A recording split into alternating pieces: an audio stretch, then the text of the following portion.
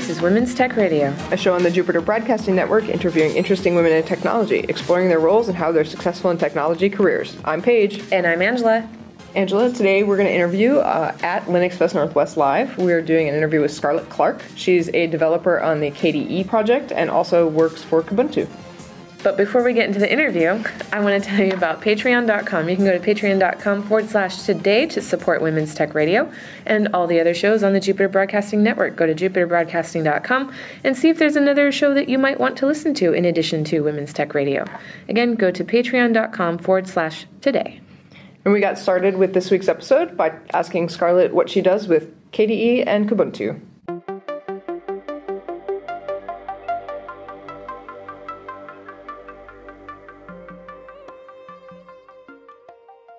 I am a developer for Kubuntu, so I do a lot of the packaging for the software applications for the users to be able to easily install and whatnot. And then on the other side of the spectrum, I wrote all the code to automate job creation and job building for KDE's continuous integration system, which it builds the software packages and then tests them to make sure that it's functional, and then after they all turn green like they're supposed to, then they're ready to release to distributions like Kubuntu. And I also went the extra step, and we are now testing for OS X, and Windows will be coming next. Oh, wow. Yeah, all the code's already in there. It's just figuring Windows is a little more complicated because getting dependencies, you can't tell the continuous integration system to, hey, go to this website, download this file, Right. and use it as a dependency. So it gets a little more complicated. But once we sort that out, Windows will also be supported with KDE. Wow, I had no idea you guys were going for that. That's really awesome. Mm-hmm. Before you did this project, was there not test coverage for KDE? Or? They had a very old system, and it was not reliable. Okay. And it was also, the job creation was all manual. Oh, wow. And and OS X and Windows were not supported. Yeah. Was that, that's pretty deep in the weeds, like building, testing, and all that jazz for such a big, robust piece of software. Yeah. Was that something that you just woke up one morning and decided to do? How did you end up where you are? No, actually, Valerie, the gal you just spoke to, she knew they do this season of KDE, and it generally targets students. Obviously, I'm not a student, but this project didn't have anybody grabbing at it, and she just asked me, "Are you interested in DevOps?" I'm like, "I'm interested in everything." Mm-hmm. So she introduced me to Ben Cooksley, the main sysadmin guy, and got rolling, and I had no idea what I was getting into when I got into it. Mm-hmm. So I ended up learning Groovy, Python, and Java on the fly. I had never, I had taken a few classes, but that was years ago in university. Yeah. What had you done prior to that? What was anything prior to that technology related, other than the several classes you mentioned? A long time ago, I was IT. Oh, okay. But I had not had any real-world experience coding.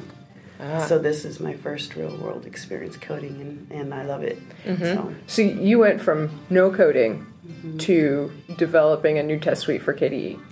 Yes, the back end. So how was that journey? Well, how did you go through that? Because learning that many languages and that much theory on the fly. Yes, at first it was very overwhelming, and I just stared at the blank sheet, going, "Oh no!" But then I just bits and pieces at a time, and things started coming together, and then, that makes sense, and then it just all came together, and then when the final result, we just went live 2 days ago, and it was. That's awesome. Smooth. How long did that project take for you? It was several months. It was... Well, only months. Oh, yeah. Wow. Actually, yeah. I surprised a lot of people with the how fast it. Yeah. So doing all that and learning all that, like, what were there like awesome resources that you were using? Like, was it the community? Did you have like books, online courses, or Google was good. Yeah, I bet. So I have a lot of young ladies who are trying to get into tech, and their biggest holdback is like learning how to Google the right things. Like, did you find that was difficult at first, like knowing how to ask the right question? I've been using Google since they were in the garage. Nice. But like asking the right tech question, like how do you... sometimes you don't know what you don't know. I know. That's actually something that you have to develop over time, because I've learned to figure out what to ask and how to ask it, and sometimes you don't get it right the first time, and you just have to reword it and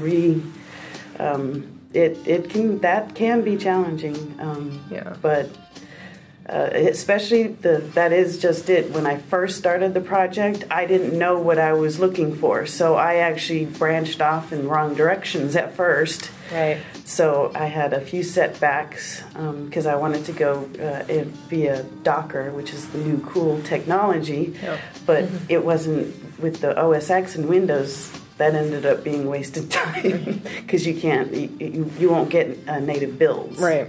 Because Docker is Linux, so that didn't quite pan out. But it was fun learning. Yeah, it's always good to add new stack to your brain. Oh yeah, something will resonate and help you learn something else. Yeah. So tell me the story of like why you were in IT before and then you weren't and now you are again. Oh, that's a story of I had to give up my career to follow my husband to another state, and I could not recover. Oh, that's too bad. Well, you have now. I have. Though. Well, yes. Yeah. Was it really difficult for you diving back in, like, afterwards, or did it just kind of re-spark that, like, I had a guest who talks about, like, kind of the mental stimulation of being in this technical field? I've been a Linux advocate user since 1998. I had my big stack of Red Hat floppy disks. But I have always wanted to contribute. And I could never really find my way in. It's a little, it's a tight-knit community. But I finally found my way in with Kubuntu and Jonathan Riddell. He just stepped up and, you want to learn how to package? I'm like, sure. And he just showed me the ropes, and I've just been riding the cloud since. How did you get in touch with Jonathan? Like, what was that?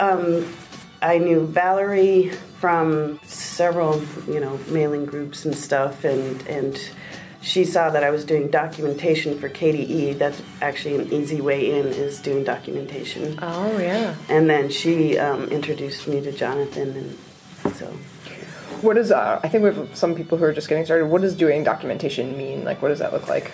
It's, the easiest way is to start with like Wiki. It's much simpler than DocBooks, which is you have to pretty well know XML and the layout and everything. But the Wiki, it's pretty much just plain text, and you find an app that you really love and just use it and figure out use cases of, well, somebody might want to do this, and then you just instruct them how to do that and just build on it. And that's the easiest way to really get your foot in the door. And it's pretty simple because you figure out ways that you use the application and then just write about it. Yeah. I think especially as a newer user of an application, sometimes you have an even more valuable input for that because you have just learned it. You know where the pain points are. Mm-hmm. Yes. Yep. That is, in my current conversion to Linux, it's very refreshing for the Linux Action Show audience to hear this new user perspective. Yes, absolutely. And a lot of times developers don't even think of things that a user would try or want to do with their application. So it's a good way to also give feedback to the developers, because I know I worked on Kmail documentation, and there was a lot of things that I ran into, and I would talk to the developer and how do you do this, and they're like, oh, well, I need to fix that. Thank you. Did you find being primarily in open source that like reaching out to the developer, that was like actually a welcome thing? Not generally, but with KDE, they are surprisingly very open and very, very nice. Yeah. I've just felt really at home with KDE. It's been a nice breath of fresh air. That's good. So, don't give up looking for the right community. You'll find it. Yeah, I've been looking for a long time, and I just stumbled into it and didn't expect it. So are you from around here? I live in Portland, Oregon. Okay. Do you always come to Linux Fest, and are there any other festivals? This is my first one. But I will be from now on coming to Linux Fest. I know, isn't it great? Yes. But I go to Academy each year, which is in various places in Europe. This year we're going to Spain. Oh, fun. And then in September I'll be going to a random meeting, which is in Switzerland for KDE. That's great. Yeah. Awesome. Fun and exciting. So you're in Portland. Is the rest of the KDE team in Portland? No, KDE is all around the world. How do you guys work together? Like, what kind of tools do you use to keep in touch? I live in IRC. Yeah. Awesome. Do you use version control to work together? Git. Or Git? Which is, of course, from Linus. Thank you. What's your stack of tools look like right now? I always like to find out what other developers are using. I use Eclipse because it's the only good Groovy plugin that I could find. And I use KDevelop for the Python work. Okay, cool. And do you have a favorite hardware, like laptop, tablet, that you're into? Or because KDE is so nice and friendly, it works on just about everything? Yeah, I have Kubuntu on my desktop, my laptop, and then my phone has Android. Nice. Very cool. So I guess last question, what are you the most excited about what's coming down the pipe for technology, like either with Linux or with just general stuff? We are going to be porting our apps onto Android, so that's big. Wow. Oh, wow. That's exciting. That's what the whole Switzerland trip's about. So. Nice. Very cool. Well, we'll have to keep an eye on that. That would be great. KDE on your Android.